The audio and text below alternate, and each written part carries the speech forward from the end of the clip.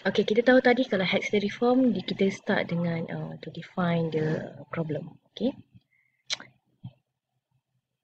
So, apa yang kita masukkan sebagai problem? Okay. Actually, uh, the health system is a means. Okay. And a reformer needs to be clear about the ends. How to settle the issues. And also the problem should be defined based on the poor performance in terms of the outcomes. Bila kita tengok the outcomes is not very good and it's very bad performance the outcomes, then we need to do something. We need to reform the healthcare system and focus on changing things that contribute to improving the poor performance. Okay, ada dua tadi saya cakapkan, ada banyak-banyak elemen dan kita akan fokus macam mana how to change to do the changes that will contribute to that will improve their performance, and defining the problem is a very critical step, often ignored and also assumed by many people, especially the political people and as well as the health sector people.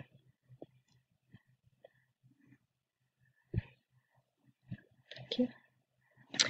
So, which problem that matter? So, the system reform means a strategic view of the problems and still how wide to cast the net. And usually the problems, it means that the outcomes that we want to look at, whether it can affect people and also group of people, and we want to see that who's burdened the most from this problem. And politics usually sort this out, but the political process may be suspect or inadequate. And usually the smart reformers try to influence the problem definition. Okay. So apa the role of the ethics in problem definition is that they will decide what aspect of performance that matter. It's not just a technical questions, but more kepada we need the value of the performance.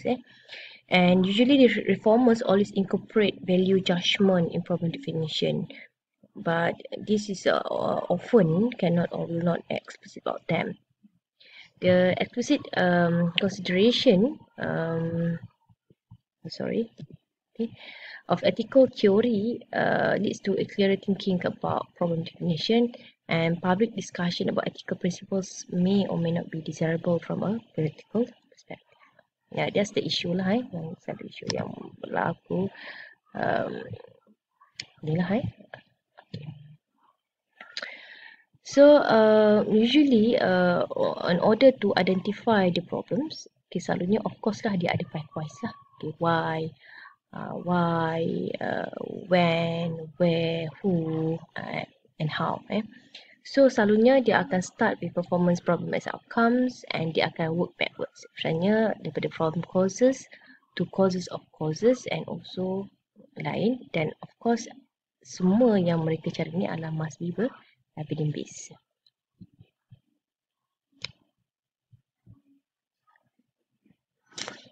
Okay, bila kita tahu tadi and dia dah have problem definitions, and then they need to develop a strategy and also an option.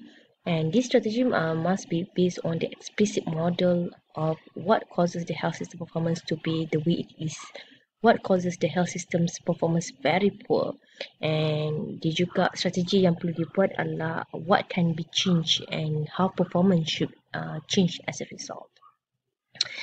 Dan selalunya bila they do the strategies, they selalunya imitate, okay, but adapt and learn from others, but consider also the local conditions. And this process of strategy develop may matter as much as the content, selalunya influenced by the political acceptability and also influence the quality of the plan.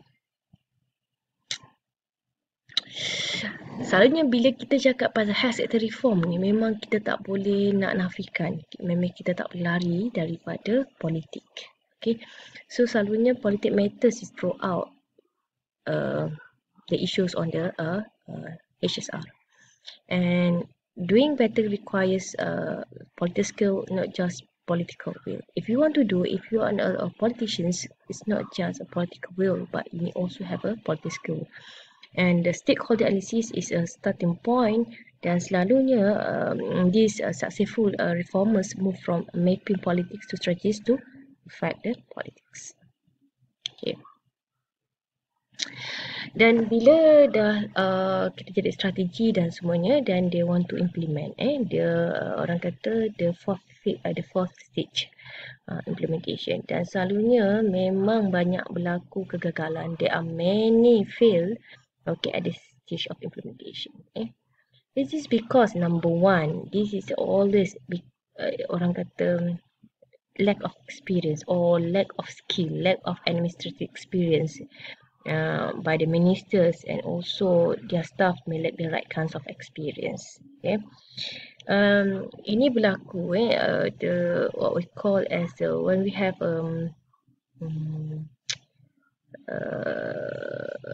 perubahan politik, perubahan government. It always be happen because there's a new people that they have a lack of experience, like administrative. That's why if you want to be a Ministry of Health or anyone, you must be a doctor. Itu yang orang kata is very easy in order whether you can manage or not. And somehow also these implementations is failed because of leaders turn over quickly. Every 1 year, every 2 years, they turn out, orang kata the turnover of the leaders is frequently happen. And this is why the implementations will always fail. And another kata causes that the implementation is always faces that the implementation and its time and cost are not considered in program design. Okay, on the paper it's very nice, it's very good, etc. But they forget on the time and cost, and this may result of failure of the informations, and this is also because of the political demands, and they want acute results, but they forget the important things they will affect on the implementation stage. And of course, the encountering position, political tensions may turn elsewhere. Okay. So last but not least, yang kita tahu bahawa after the evaluations, the last stage will be the evaluation. This is the fifth stage. This is very important in terms of the health sector reform, where evaluation doesn't always mean large independent study, and less formal results tracking also very useful. And usually to design an evaluation strategically before the implementation begins. Selalunya bila kita nak buat implementation tu, kita dah tahu dah apa yang perkara yang kita nak ukur. And this evaluate process and outputs as well as outcomes, and they will be collect baseline data and build redundancy in evaluation design, and they will create incentive for good evaluation.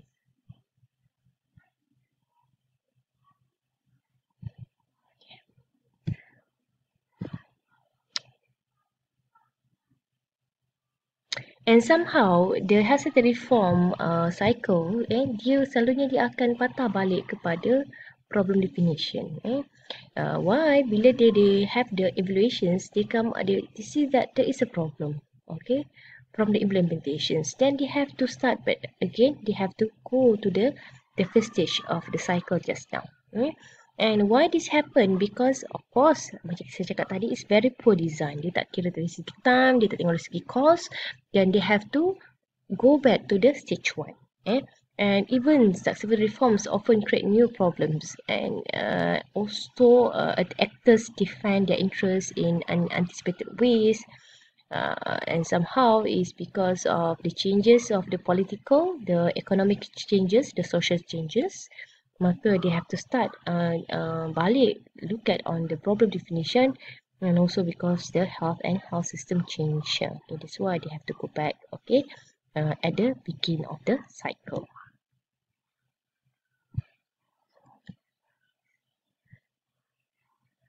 Okay, ini adalah orang kata, of course, if you want to orang kata nak reform, you must has a skills. You bukan boleh bercakap dari segi orang kata, oh, I want to change things, but you need to have skills. You need to have the administrative skill. You need to have the experienced people. You need to have a very good jawatankuasa to look at and how we want to reform the health system, because it gives a very big impact to the population. So many needed skills can be taught actually. Okay, lagi banyak experience, lagi banyak skills that you can achieve, and also you can get many skills in order to be good in terms of the health system reform. And skills are developed by practices, of course, and rules can help, but specific situations require judgment.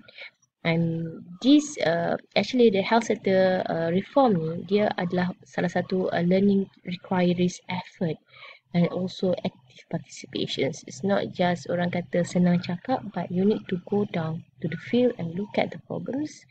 And of course, they need a lot of effort in order for you to ensure that the reformations is a successful one.